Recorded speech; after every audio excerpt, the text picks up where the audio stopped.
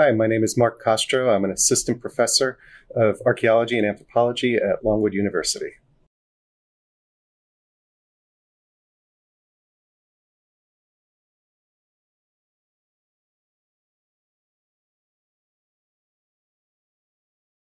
Yeah, I started in archaeology as an undergraduate at Rutgers University, where my advisor was Carmel Schreier. And so taking classes with her was a lot of fun. And her book, Digging Through Darkness, had just recently been published. So there was a lot of excitement about what she was doing and what she was writing about. So that really definitely caught my attention. I sort of came to it late, historical archaeology late. I was thinking I was going to do paleoanthropology, which is what Rutgers was particularly strong with at the time. But then, I met Carmel and took her classes, and I really thought it was a lot of fun and something interesting to do. And she really started encouraging her students that if they really wanted to pursue historical archaeology, they had to come to Virginia, because that's, James Fort had just been rediscovered. There was a lot of activity going on at UVA, at William and Mary. And so she really thought that if anybody was serious about historical archaeology, going to one of the Virginia universities was the place to be.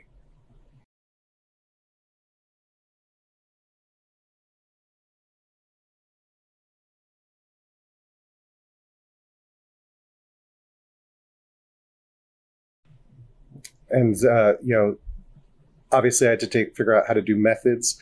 And I took a field school with John Cavallo, who was a well-known archaeologist in New Jersey. And so I did a field school in Cape May, and it was pretty cool because field school covered, phase 1, 2, and 3 methodologies on the beach site right outside of Cape May that included occupations from the late Archaic all the way through the late Woodland. So even though I didn't wind up doing pre-contact archaeology, it was a great introduction to the methods and that time period, because after college I wound up doing cultural resource management for a couple of years before graduate school. And so having that in my back pocket, that experience was really useful.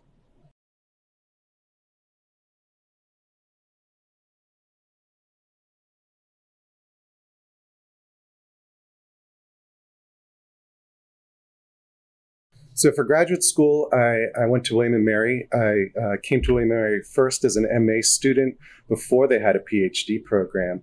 And so I came to William and Mary. It was my first choice school. And we had a really great cohort of students at the time. Many of them are still in archaeology today, and we all keep in touch. And I got to work with Norm Barca, Marley Brown, Katie Bragdon, were some of our professors that we had at the time. And it was a really great experience. And then after I finished my coursework, I got a job working for Colonial Williamsburg. Marley Brown hired me there as a project archaeologist. And so I got pretty busy doing work for Colonial Williamsburg and wound up staying there for a much longer period than I expected. The funny thing about it is that, I came from New Jersey and I was expecting to come for a 2-year master's program. And that was in fall of '97, and I've never left. So it's funny how that wound up working out. So after I finished my master's, then, immediately I started thinking about a PhD program, and Dr. Barca was encouraging me at that point to pursue a PhD. And William & Mary was an obvious choice. Audrey Horning had recently come to the university, and I was interested in working with her. And so that's what I wound up doing, is applying to William & Mary, got in now for the second time for the PhD program, and spent another long period of time here doing that. And then once I finished my coursework there, I went back to Colonial Williamsburg again as a project archaeologist, and ultimately, getting more and more supervisory roles while I was there.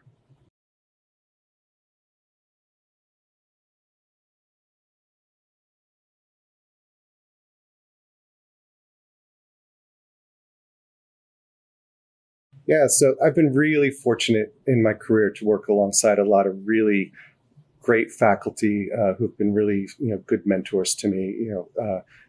beginning as an MA student, Dr. Barca was really influential on my career. He brought me to the Caribbean. I got to work on St. Eustatius. I think I was one of the last William and Mary students to work with Dr. Barca on St. Eustatius, that, a very well-known long-term project that he ran there. He also sent me to St. Martin. Myself and Paul Nasca, we were sent there for 6 weeks to follow up on some research that he had been doing. So that was great fun and a great experience. It took us to Bermuda, where we met Ed Harris and worked on 17th century forts in Bermuda on that project. So that was, another tremendous experience. So just gaining this, tremendous amount of fieldwork experience with Dr. Barca trusting us to do work on his behalf. And then ultimately that led to me working on Guana Island, which was a project that Ed Harris and Norm Barca started together in the late 90s. And ultimately I inherited when they both left the project, and that became my dissertation. The same time I'm doing all this work in the Caribbean, I also had another foot here in the Chesapeake, working for Marley Brown at Colonial Williamsburg, where I was a project archaeologist. And so I was running projects throughout the historic area, and then also having the opportunity to work on sites outside the historic area that were really important in Chesapeake archaeology. I got to work on a couple different sites within the Martin's Hundred settlement, which was really exciting. And at the time, Colonial Williamsburg had a cooperative agreement with the National Park Service. So we were doing work at Jamestown. I worked along the shoreline survey that Colonial Williamsburg did there, as well as along the Parkway, Appomattox Courthouse. So a lot of different places through that relationship that I had at Colonial Williamsburg that Marley brought me into. And then academically in the classroom, I'd been taking classes with Audrey Horning and Mary Voigt, and later Michael Blakey, all really influential on my career and the kind of work that I try to do today, and the kind of things that I try to teach my students at Longwood. And so it's interesting how often I reflect back on my graduate school, maybe because it composed such a long period of my life, that I think back on my classroom exercises and what we were taught, classroom discussions. I go through my notes as a graduate student, and those really help to inform my lectures that I'm writing now for the students at Longwood. And so it's kind of been funny, since I've been at Longwood these last 2.5, 3 years, I've been revisiting a lot of these old memories pretty regularly, because I'm thinking about anthropology again as a student, but instead of being in the student side of the classroom, and now at the front of the classroom, and thinking about that. And I have to say, another really influential couple faculty members were Rich and Sally Price. I got to TA for them a number of times, and they were really generous with their time, with their resources. I've worked as the book reviews editor for the New West Indian Guide. I was the assistant, not the editor. They were the editors. And so, that was great experience also to see all this literature coming in, and they were on sabbatical in Martinique. So, all that information was coming into me first. And so I got to, just sat in their office, closed the door, and read all these books as they arrived. So I really got a great education through that relationship as well. And part of what's, I think, made me successful in my job is not only do I have a lot of experience in archaeology, but the fact that I took classes from and TA'd for cultural anthropologists in a small program like Longwood's. You got to be able to do a lot of different things, including teach across disciplines that way, and really be able to offer students a four-field approach.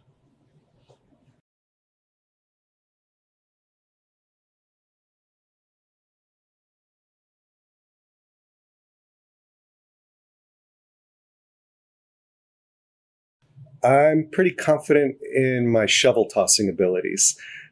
So I feel pretty good about that. And oftentimes in lighter moments in the field, the various crews that I've worked on over the years, we would have little informal competitions of how far we could actually shovel toss. So I was getting up there pretty far. So I feel pretty good about that.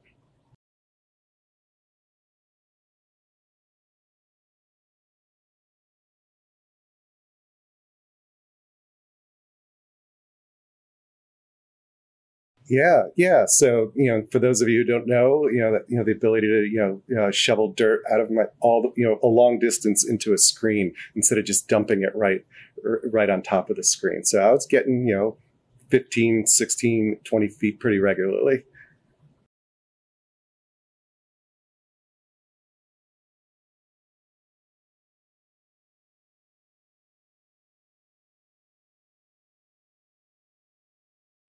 My favorite tool in archaeology is probably, a split spoon probe.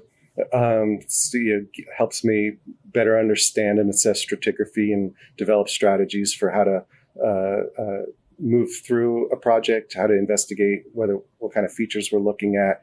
And so just having that little bit extra information, it's just a small probe, but it gives a lot of information that helps with planning quite a bit.